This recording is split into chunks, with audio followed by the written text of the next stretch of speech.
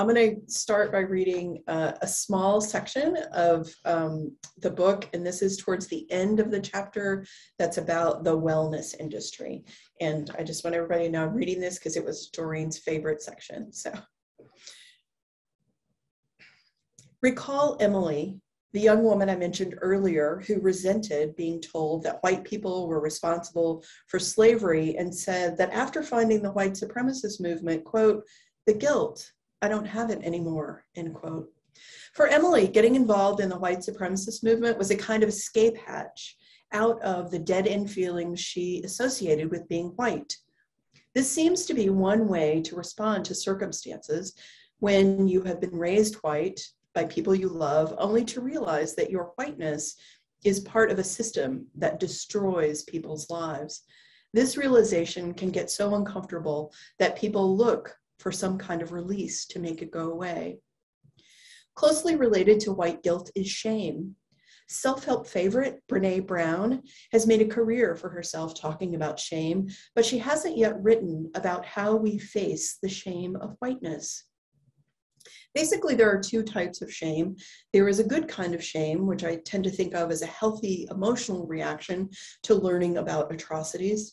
If you learn about genocide, slavery, lynching, and police brutality, and you learn that the country you live in is founded on these practices, then feeling shame is an appropriate emotional response. However, if that good shame doesn't get metabolized, processed in some way, then it can become toxic shame.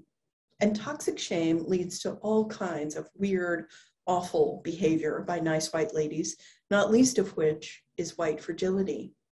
So how does one metabolize that kind of shame? It took a long time, but I eventually realized that it was shame that I felt when I couldn't stand to see my own reflection.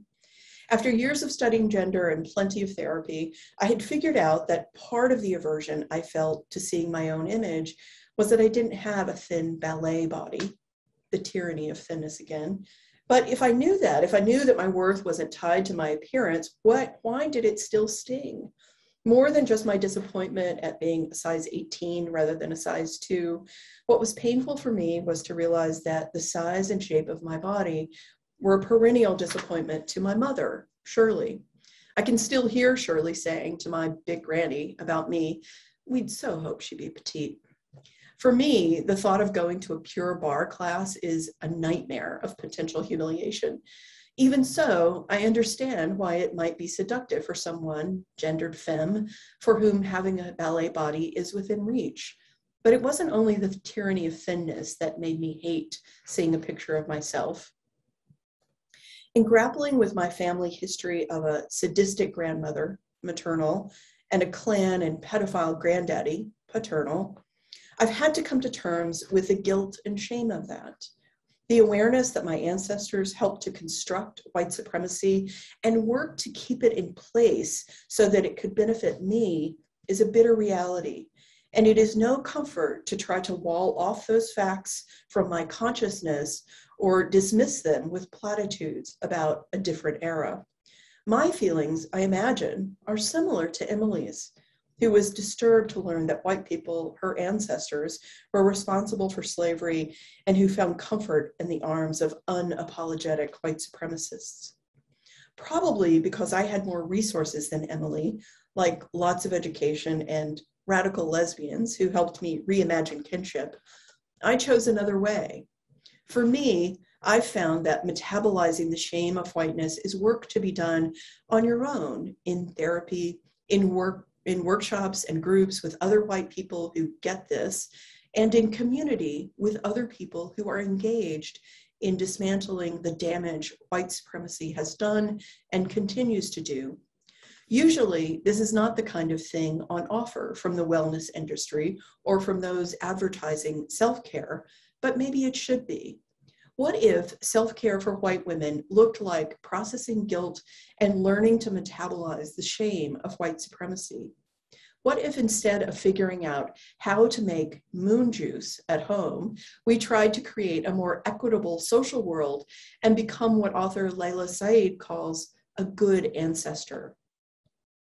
Without connection, care, and community, self-care is packaged and sold to us in ways that wall us off from our individual responsibility for the damage that racist systems cause. Wellness without a radical collective politics doesn't offer resistance to regimes of power, but rather a way to remain in them. The shallow promise of the wellness industry, from Goop to clean eating, to Pure Bar, to hashtag radical self-care influencers, is that it tries to sell us tinctures, potions, and vaginal steams to help us accept the lonely mediocrity of being a nice white lady. And I'll stop there. Doreen, it's so good to see you. It's so good to see you. And I had my mute off. I was on mute just because I didn't know what was happening in the rest of the house. But now that everyone's gone, I can embrace. I'm so happy to be here. I do love that passage because I think it sums up so much of what is happening in this book, what's happening with people right now. And before we go into that a little bit, what I want to do, because there's people here who are very well versed in this material, and there are people here that are not, and want to learn. And so I just want you, if you could set the scene a little bit, or just define some terms that people may not understand, particularly, which are whiteness and what is a white nice lady. Yeah, so I use these terms, both whiteness and nice white lady. I use them a lot throughout the book. And so I'll start with whiteness because it's kind of one of the places I start in the book. You know, I've been studying whiteness for a long time, and it's this funny term that makes, I think, a lot of people uncomfortable. One of the things that we know about whiteness is that the boundaries of it change. They're constantly changing, like who gets to count as white and who doesn't. Certainly in the United States, we have this long history of self-identification with race, and people can sort of be the race that they declare themselves. And increasingly, we know that more and more people who at another time period might not have been considered white are declaring themselves white. So there's a big piece in the New York Times about the latest census and all the people who at another point in time might have been called Spanish surname or Hispanic or Latino, now Latinx. And a lot of those folks are choosing whiteness. So it's a category that changes, the boundaries of it change. But the thing that we know is that once that category attaches to people's identity, all sorts of stuff flows to them. There's an old Eddie Murphy Saturday Night Live skit where he, basically gets everything free because he's playing a white man, and it kind of works like that, actually. Nice white ladies. All of us who are raised white and gendered femme may at some point be considered nice white ladies. I myself, when I walk into a room, no one knows that I've been studying this, trying to divest myself from whiteness for a long time. They just assume that I'm a nice white lady like any others. The point really of the book, and the point of sort of singling out nice white ladies, is that, we skate. And by that I mean we get away with a lot of stuff that we shouldn't. There are ways in which this identity of being a nice white lady causes harm in society. And I think, there have been lots of examples recently, the whole idea of the Karen meme, and particularly the one I make a lot out of in the book is the woman that became known as Central Park Karen, who called the police. Yeah, who called the police on a African-American gentleman who was birding. He actually just asked her to follow the rules, and instead of saying, "Oh, I'm sorry, let me leash my dog and follow the rules," she, threw a hissy fit and called 911. And so that's really the kind of damage that I'm talking about in society, because nice white ladies are assumed to be, beautiful and innocent and pure. When we call authorities, we get all sorts of attention paid to our claims that other people don't when they call 911. And so one of the things, and it doesn't have to be something active in terms of causing damage, right? It doesn't have to be necessarily, and you outline in the book how there are white women who call the police, as you were saying, on African Americans who are, eating or who are sitting in Starbucks or bird watching, right? Like Amy Cooper. Right. And then there's nice white ladies who work for the state, like Kirsten Nielsen, and or billionaires and financiers who actually fund white supremacy, like Rebecca Mercer. So there are people that do active things, right, in order to enhance and use their whiteness to enhance or enforce white supremacy.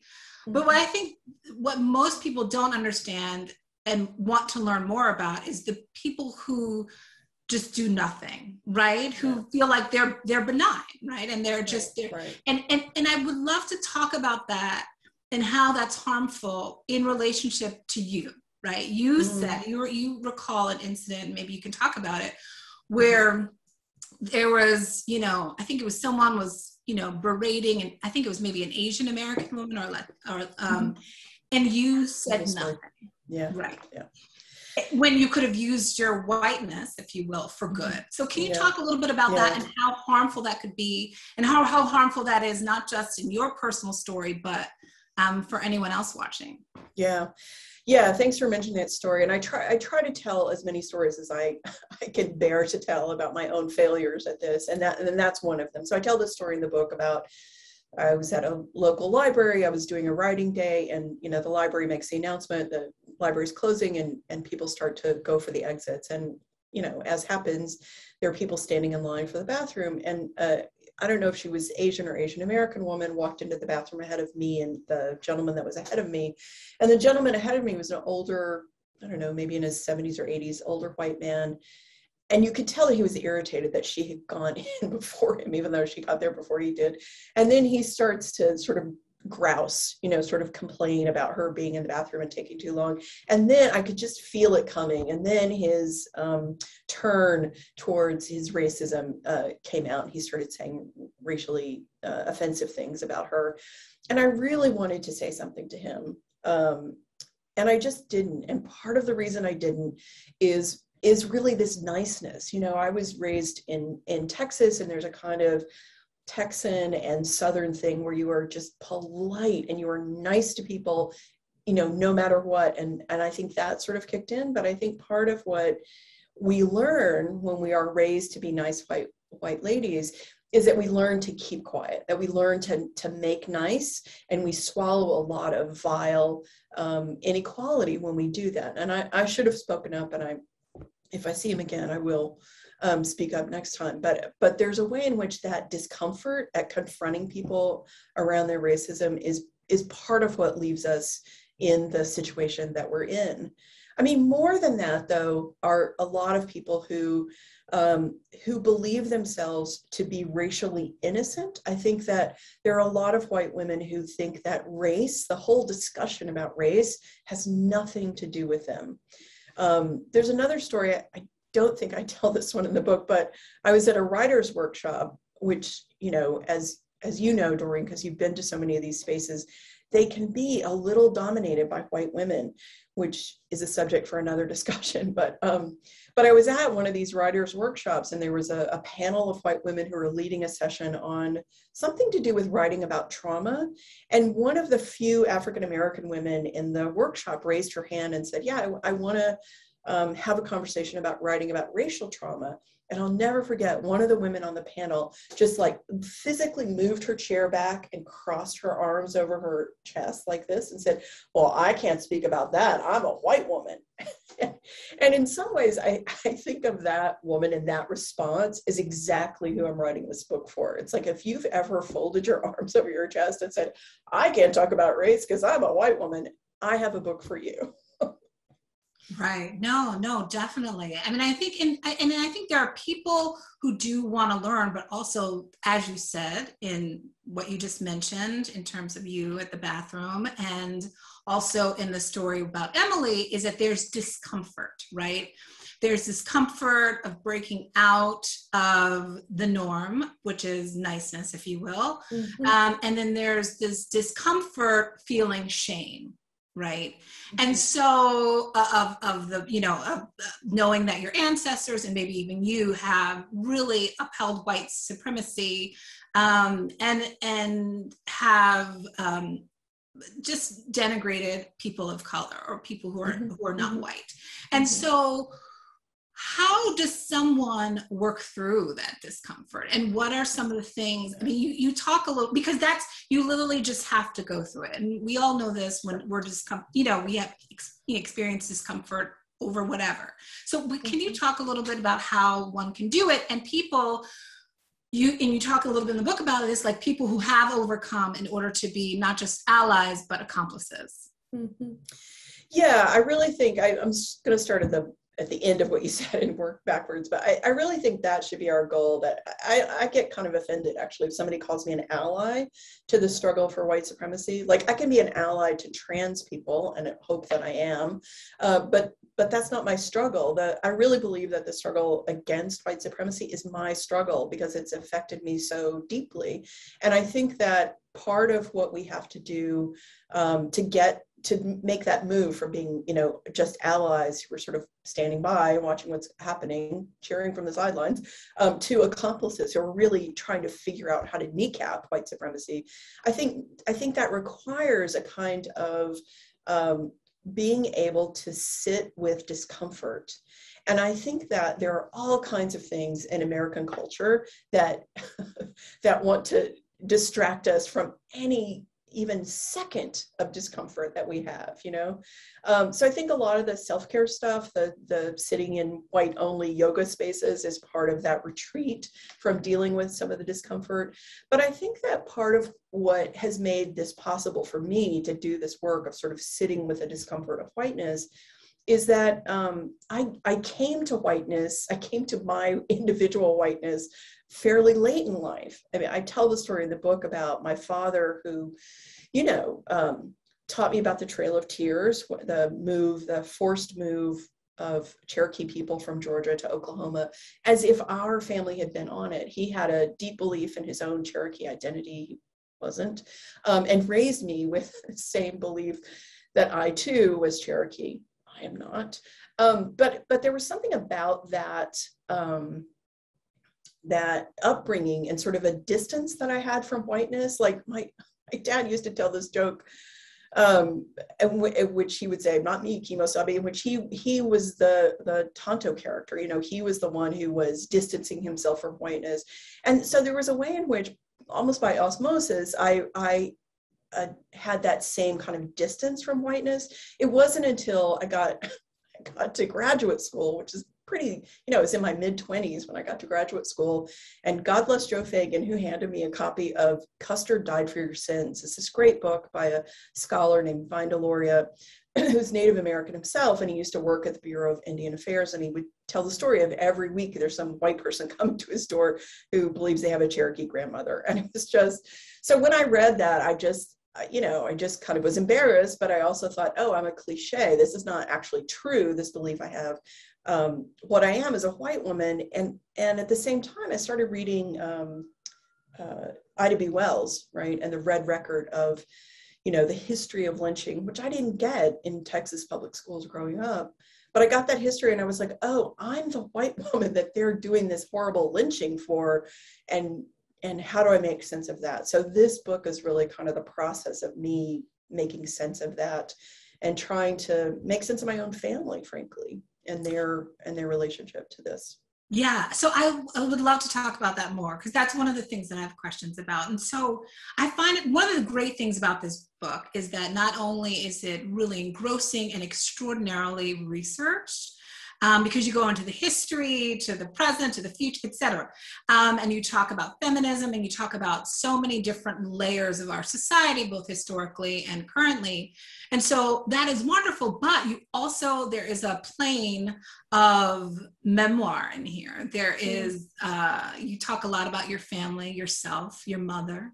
And one of the things in relationship to what you were just talking about is that your father basically explicitly said, what have you, that you are Cherokee, right? So much so that when your mother, when you were born, like your mother cried and said, that's not my baby, because you were blind and you did not look by any stretch of the imagination what she thought would be Native. Yeah. And so I would love, so in the chapter Love and Theft, you talk a lot about how white people both disavow, disparage, people of color and other cultures and races, but at the same time, they appropriate it, they steal it. Okay, and so I would love to talk about this, because this was also very new not the concept was not new, but right. I always knew, I know Black people were always like, yeah, we got a little Cherokee, or yeah, we got a little this, a little that, but I didn't realize that white people did it as well. So I'm curious about knowing that your grandfather was a member of the Ku Klux Klan, and then your father really wanted to be Native American. Can you really talk about what that means, that juxtaposition? It seems to not make sense, but I know it does. And can you explain that a little bit? Yeah, it kind of makes your head hurt at first, right? It's like, what? Let me just take it back one more generation, just to the conversation about family. So my paternal great-grandfather is one of the people that in our family we called it made the run into Oklahoma. And basically what that means is that he was a homesteader. You got 160 acres from the federal government, who was taking land away from indigenous people. Here you go, here's 160 acres.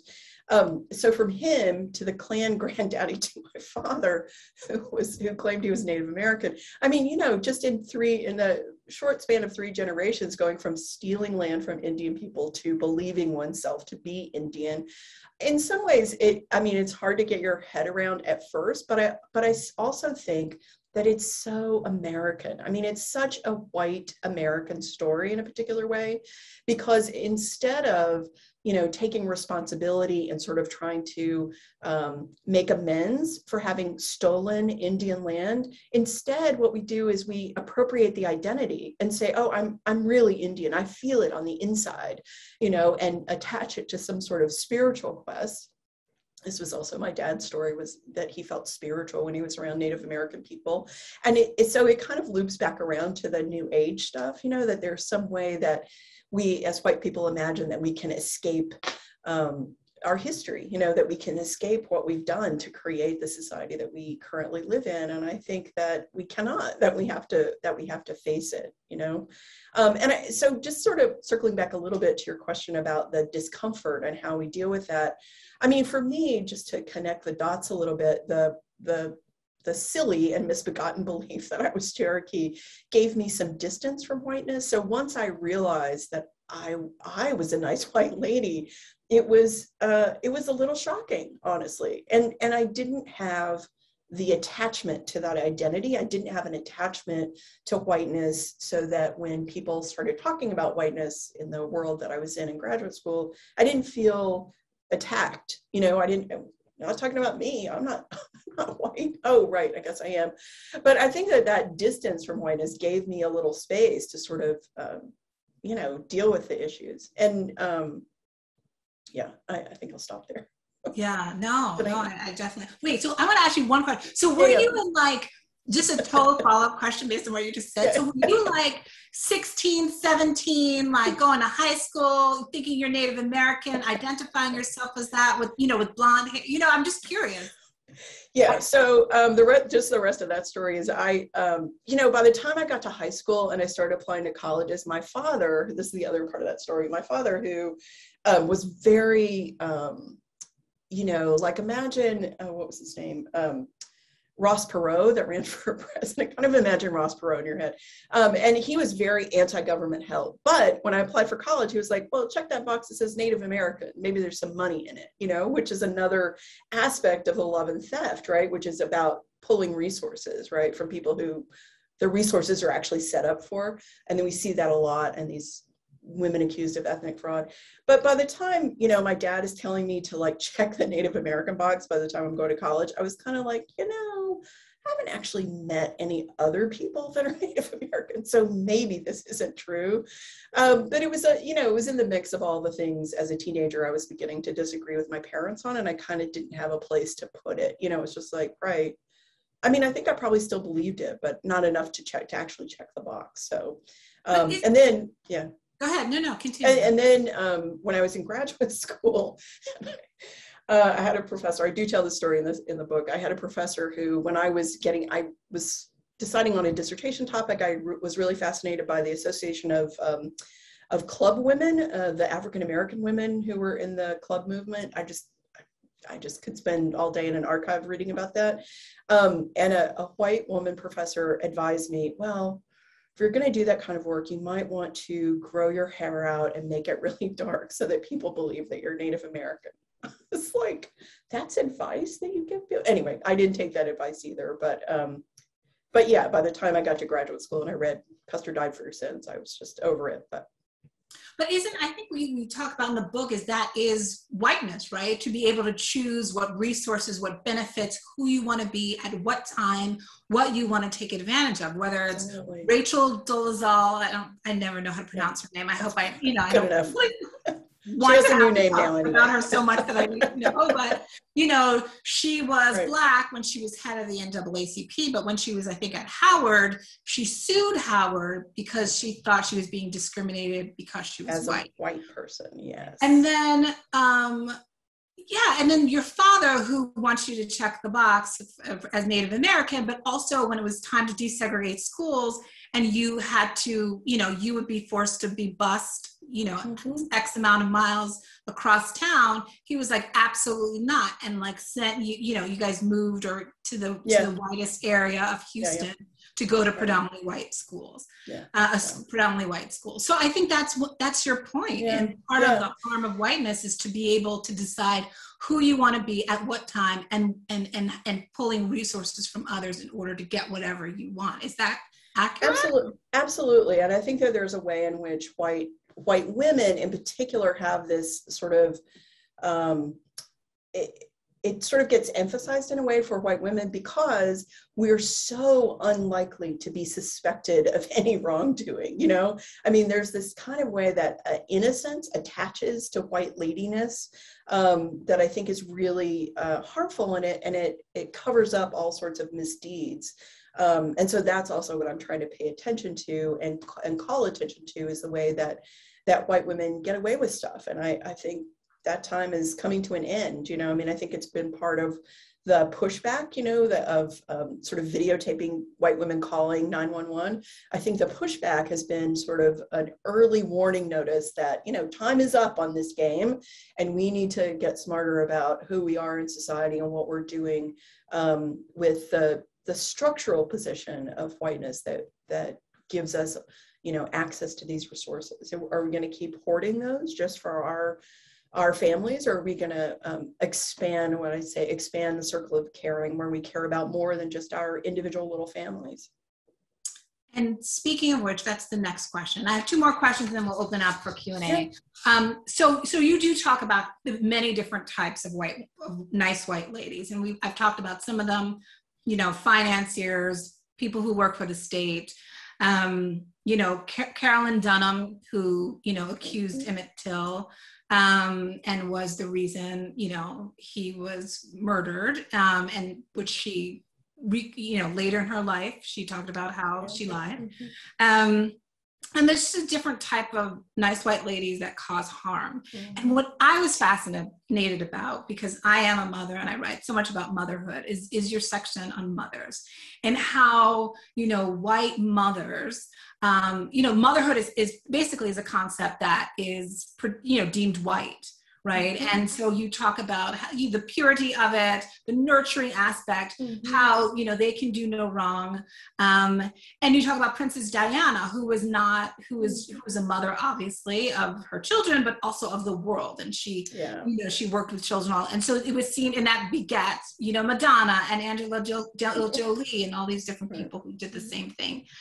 But they were also the same people. These mothers were also who were huge anti-desegregationists. I mean, you see the pictures of where they're screaming and yelling. They're the same mothers who, like Felicity Huffman, who tried to get their children into school when they have the wealth to do so, through the back door rather than the front. And also you talk about how mothers are the ones that, because they generally or traditionally or typically or however you see it, raise the children, they pass on the mores and the culture and the whiteness from generation to generation. So my question to you, do you think that nice white mothers are the worst kind of, or more dangerous, let's say, kind of nice white lady? Well, I don't know about ranking. I mean, I don't know who I'd call the worst, really. There's so many bad ones to choose from. But I think that there's a way, talking about sort of damage that we do that we don't think about. I think that passing on whiteness is one of those things that that white mothers have not, we're way before the beginning of even talking about this, you know? So one of the stories that I tell, and again, I try to bring in my own life, but one of the stories I tell in this book is a phrase that my mother used when I was growing up. Now, my mother was born in 1934, and she grew up in Central Texas on a farm, just what we call a dirt farm. I'm sure they tried to grow other things besides dirt, but and she grew up really poor. And I was born in 61, and so I grew up right during the civil rights movement, right when all that was going on. And I just say that to lay some context, but a phrase that my mother used that I hadn't thought about in, I don't know, 35, 40 years was, you would bitch if you were hung with a new rope, wouldn't you? It came to me in a dream one time. I was, whatever, it doesn't matter the dream, but that phrase just came back to me, and I was like, what is that about? And I was actually in the process of writing this book when that dream happened, and I thought of that phrase. And as I was going through it, I was like, I wrote a master's thesis on lynching, and why did I not ever think about that phrase? Because that's a phrase that says we are the people of the rope. We will end your life if you don't behave according to the social norms and mores in our society. And I thought about that as kind of an instance, a sort of example of passing on whiteness that my mother had done for me, you know, like, this is how you're supposed to be. She did it in lots of other ways too, like her expectation for me, like the whole reason, I don't think I talk about this in the book, but the whole reason that I was forced to take tennis lessons at noon in the summer in Corpus Christi, Texas, which, by the way, is very hot. It's like above 95 every day. But part of the reason that she wanted me to learn how to play tennis is because she imagined that I would marry well, by which she meant marry a rich white man and be part of the country club set, you know, and have a woman of color who would clean for me while I was playing tennis, right? That was her vision.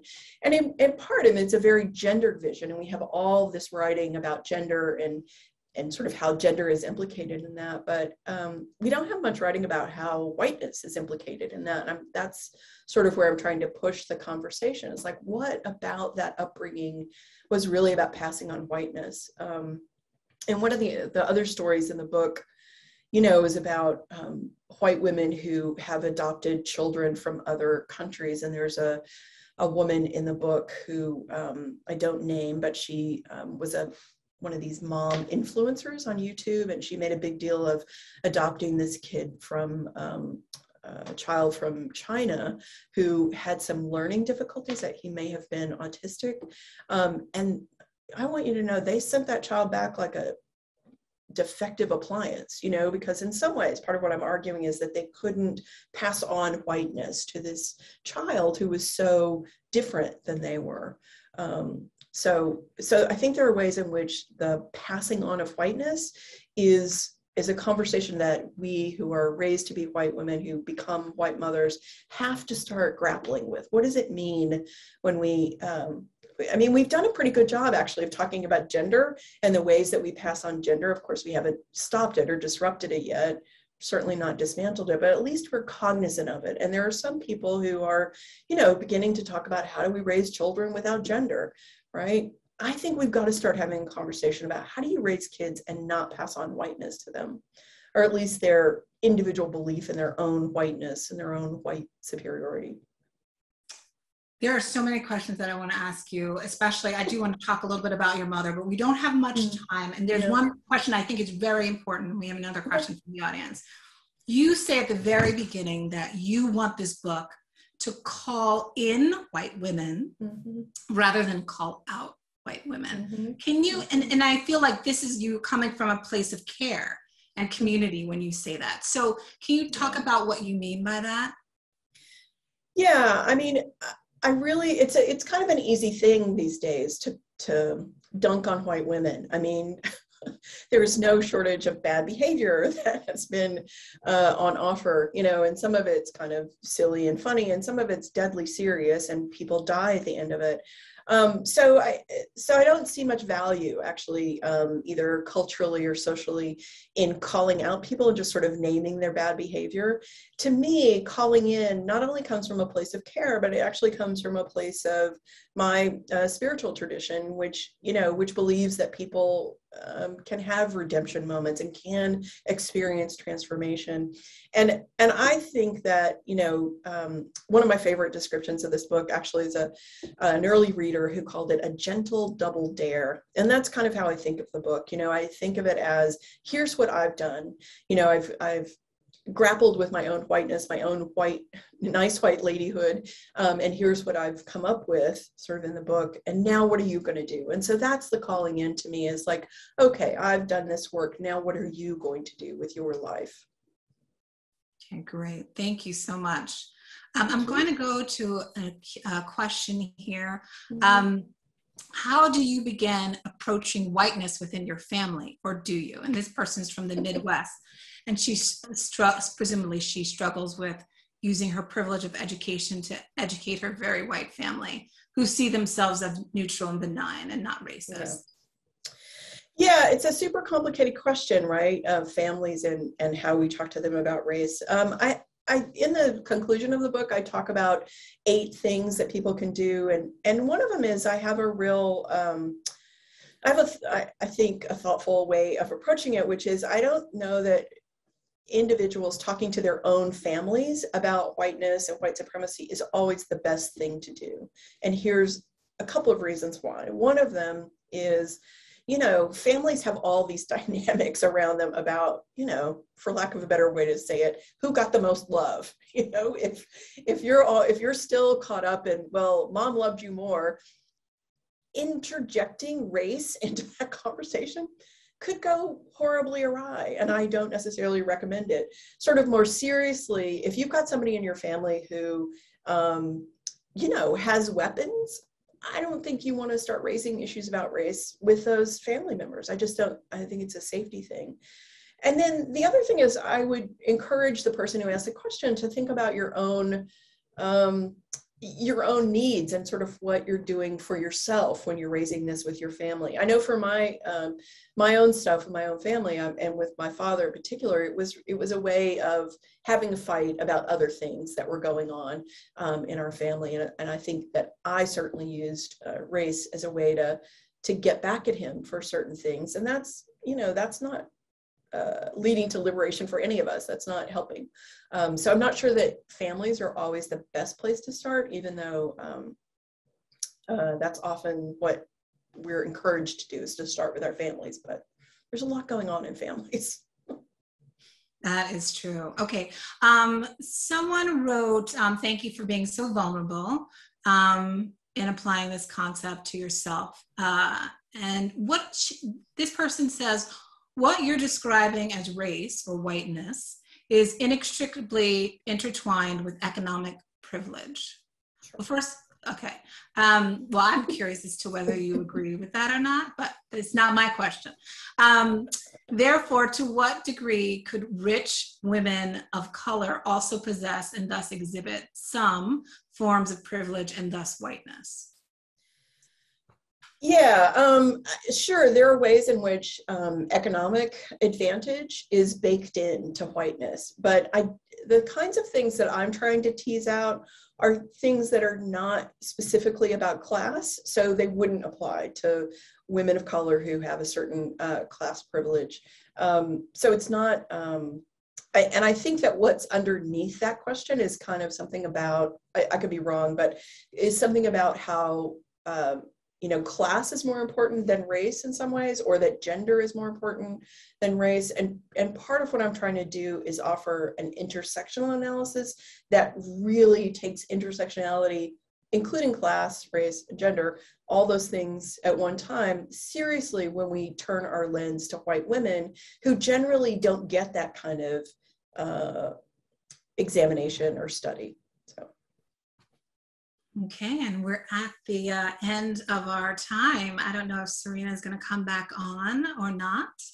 But I just want to say very quickly, and it's always nice to be in conversation with you, Jessie. It's so wonderful to be in conversation with you, Doreen. Thank you so much for doing this. Thank you. Thank you. Congratulations on your book birthday.